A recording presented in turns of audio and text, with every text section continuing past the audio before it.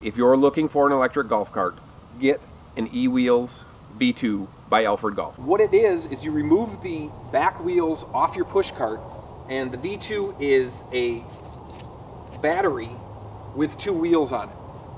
So you just simply drop this on, and then you're good to go. You can control it with a remote.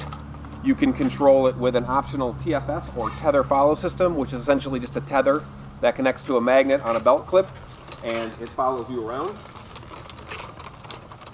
What I do is, walking down the fairway, I drive the cart to my ball. By the time I get to the ball, the cart's already there. Hit the shot, and then drive it off. The other nice thing is when you're on a green, you can bring the remote with you. You leave your cart off to the side, bring your putter, and then when you're done putting out, you simply just drive the cart to the next hole.